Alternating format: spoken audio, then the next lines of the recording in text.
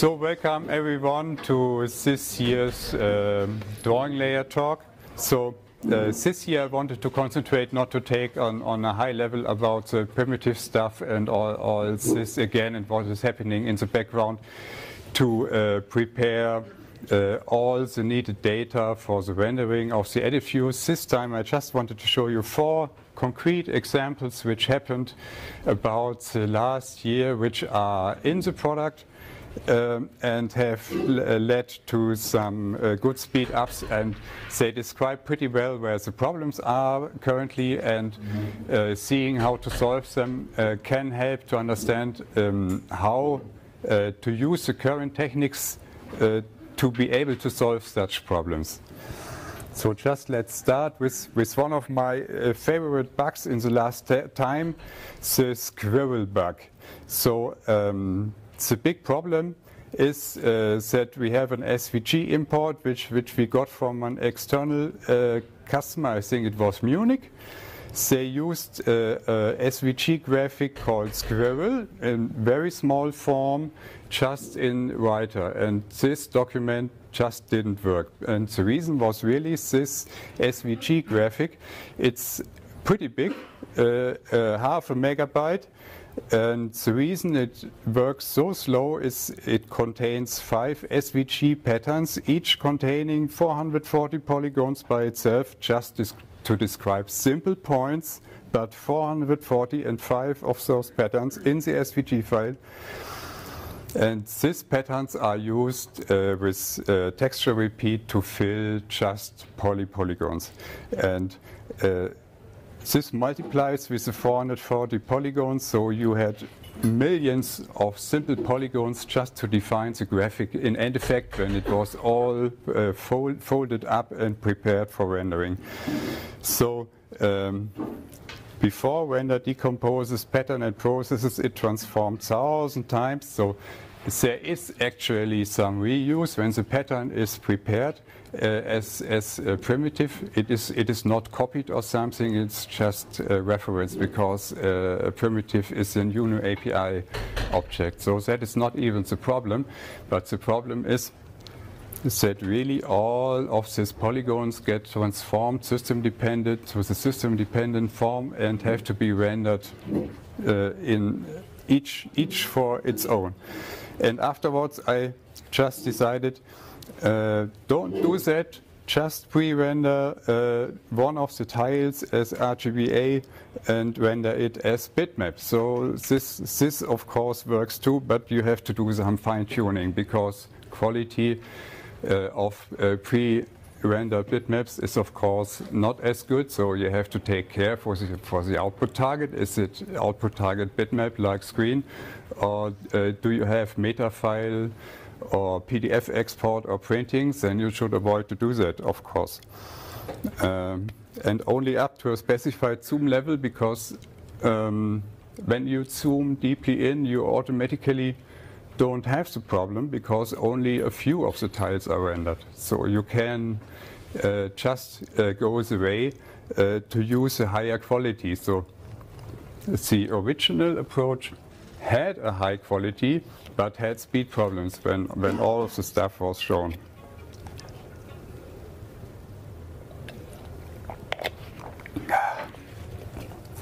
And this is a good example how you can optimize stuff using the primitives.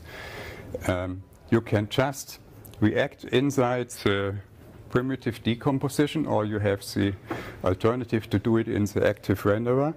And in the renderer, when you get to a pattern repeat primitive, you can just say, when you know the concrete resolution, what will I do to get this graphic out as fast as possible? And I have this here. This is this squirrel which you have now, and now you can really zoom in. It's still not extremely fast, but you can see, you can at least scroll in it, and when you go really deeply into it,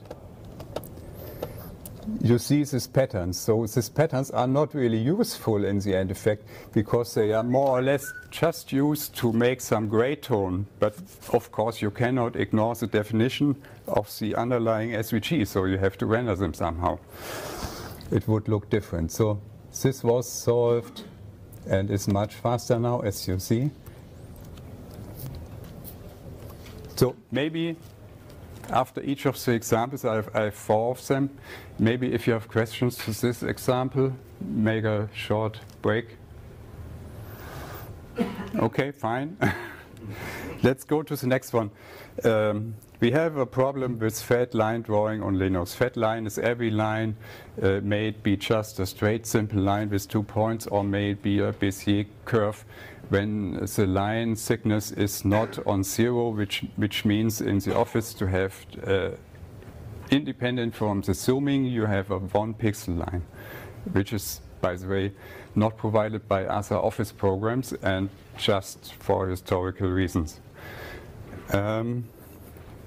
So most of the problems come from OLED charts which have such fat lines, and in X11 there's simply no support for filled polygons, which are the result when you decompose the fat line, and of course no direct fat line support. So the problem is only on Linux, but with Cairo there is a solution now, and before the optimization the polygons had to be decomposed to trapezoids in full quality every time, no buffering, and this is of course pretty slow. And after the optimization I used Cairo, it's direct fat line Cairo renderer, because I made measurements to decide what to do, and this is just the best way to do it. I also tried before to buffer the trapezoidation completely, but this has a bad memory overhead. So Cairo is just the way to go in here for the moment. In long term, we really need better support to draw in some way lines with some line thickness in just 1 color much better on Linux. We don't have a good solution today. I think what Quaylen was just talking about may help to get in the right direction, but what we really need is renderer, a basic renderer for the edit views, which is using that stuff that Quaylen is now offering. And I hope we get this together, because we can make huge steps forward when we do that. Questions to this example, maybe? By the way, this example also has the problems that geometry information has to come somehow from the 2D charts to the edit view at all. So there's a bridge now which directly uses the primitive representation. Before that, there were even meter files used for that. So I don't show the previous example live because loading that chart takes a long time. Maybe when we have some time left I can show later. So refactor 3D renderer to use multithreading. This is one thing I wanted to do for years and never found the time to do it. Because the 3D visualization is a 2D primitive which decomposes the 3D primitive content to RGBA bitmap, which is then painted. Due to supporting many systems, we need a fallback software renderer implementation to show all the 3D stuff. And up to today, unfortunately, the fallback software renderer is the only renderer for our 3D representations. So 3D is not overused in the office, but from time to time it gets used, and it would be nice to again use the stuff Quaylen was doing the last time to maybe at least get one day a direct hardware renderer for the 3D stuff. Would be no problem. You can just implement a primitive renderer which converts the 3D primitive geometry definition completely to this RGBA bitmap, so just a replacement for this fallback renderer. But the fallback renderer will still be needed even in the future. You never know where the office is running and if you have something like OpenGL available. So we always need a good fallback, and you also need a fallback for PDF rendering or something. There's no way to get OpenGL to render bitmaps in 1200 dpi when you want to print something in high quality or something. It's bitmap data.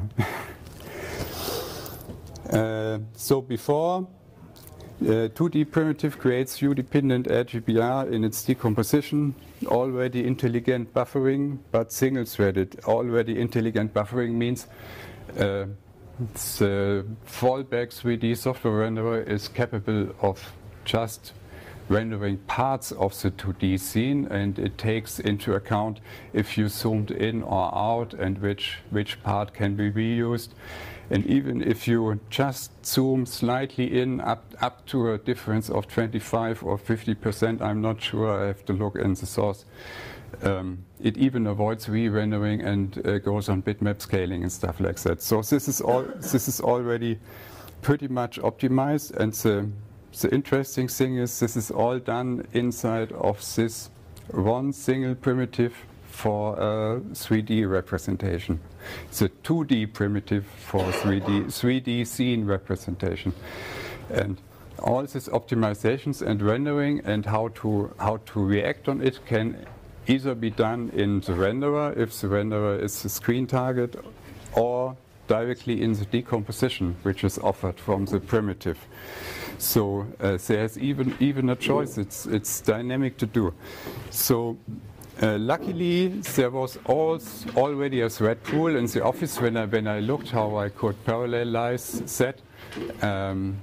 And first it was hard to use it because it was a global thread pool, and of course it makes only sense to use the global instance of it. You could instantiate your own one, but of course makes no sense when you want to share your work with all existing CPUs. Luckily this was optimized so that you could wait exactly for the tasks you were scheduling yourself in your parallelization, and not for all tasks which could break other mechanisms in the office. So after that, I pretty rough parallelized rendering did work pretty well and brought some really good success. So now really when you have 8 cores may be used, and you can use much bigger 3D objects than before. For example, when you have something like this in the software renderer, this is nothing I would try to do with older Office versions. This simply will take minutes to, not minutes, but much longer to render. And in the current version, you can see it uses fat lines, and even with fat lines, you get a pretty decent reaction now when you are zooming or working with the graphic stuff. So this is much better response, and this is still the software renderer. Don't forget that, no hardware involved, and it's a software renderer which even does anti-aliasing with oversampling, so that you don't get some hard edges or something. So this is a big success, and you can see here that really the 3D renderer was using for short times a lot of the CPUs.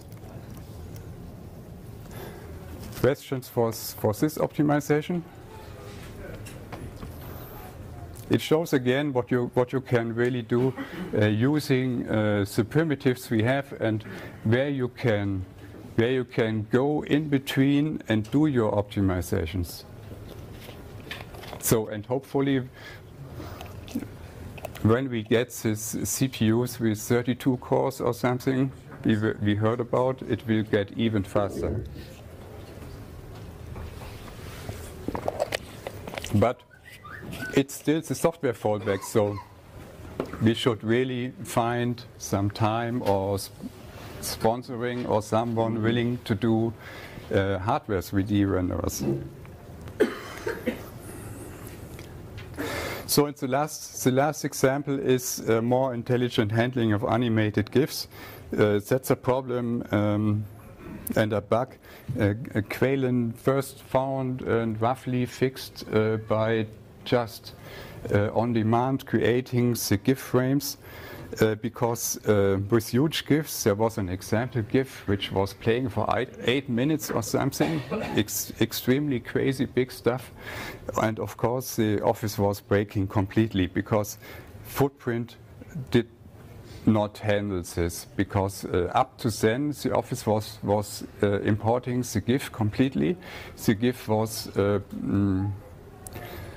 rendered into the single pictures as preparation, and the single pictures were put in an animated switch primitive, and it were, in this case, it were 800 or something of them, all pre-rendered as RGBA images and stored in this primitive. So for small GIFs this works perfectly, and all the images are pre-rendered, and you have a wonderful performance and no problems. And the reason this was done is that for the first time in the Office history we were able to have multiple GIFs on one screen with overlapping and working animation stuff. But for this big fat GIF image we had just to do something more intelligent. And afterwards a specialization in animated switch primitive again. The solution is to directly do something inside the primitive which was hosting all the sub-level data and add some intelligence at that spot. So now it's holding, it's looking how much data it's holding, how many frames there are. Does it allow itself to use the pre-rendering? Does it buffer or not? How much does it buffer? There are memory limits set, and frames get thrown away when they are long time not used, and all that dynamic buffering stuff, which works pretty well. And even the replay timing with the millisecond settings get adapted when the first animation playthrough shows that it can just not be promised that GIF is running in the defined mode, which like in the file. So again, the important point is that this all can be done dynamically inside the primitive stuff, or alternatively in the renderer if you want. So that's the fourth example. You have questions for the fourth example? So maybe I still have the time to show the other examples. So way over time. Have some of my over time? Show me something. Yeah. So this, for example, is for fat line testing. Just a lot of fat lines on. This is now on Windows, so I cannot show the optimization really. But this works now on Linux too. And just to show you the chart test, you can already come. I just want to show you the chart. The chart is now loading. And it will load for a long time, and at the end you get a little peak from the 3D rendering. So the 3D rendering and chart rendering is really optimized, but the chart data and the calc loading is really long and not parallelized. You see, this is a really big fat 3D chart, and this makes only a small peak with the software render. Thank you, Armin. Okay. Your turn. Do we have an HDMI converter? That's the question. Yeah, we do. Yeah.